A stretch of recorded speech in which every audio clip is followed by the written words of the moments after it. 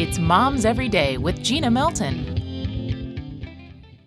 Good morning and welcome to Moms Every Day. I'm your host, Gina Melton, also with Cat 103.7, and joining me today is one of my favorite people, Dr. Joel Schlessinger of Skin Specialist. So good to see you today. Great to see you too, Gina. I'm always glad to talk to you because I always learn something. Like today we're talking about Botox and the difference between quality Botox and not so quality Botox. And I've seen not so quality before.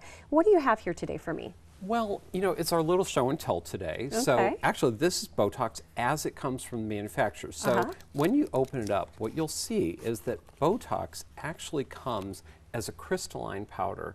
So the jar is actually empty, but it has a powder at the base, and that powder is the Botox. So once you get it, you have to actually fill it with either water, saline, or something else to make it work.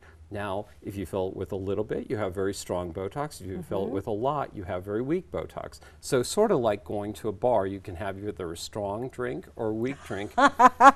And that's how you get Groupon Botox at $99 versus Botox that's done right and gets the results that are magical. I see, and I know you have some pictures that we're going to show here that absolutely. are incredible. We have some pictures of people that you can see where Botox is really doing a great job, and you can see how it changes their expression, it makes their eyes open up, it makes truly a transformation in them if done the right way, and it lasts longer if done the right way as well. Sure, and you've got the qualifications to do it, obviously. You're very well known here, so it can get rid of these little lines in my forehead.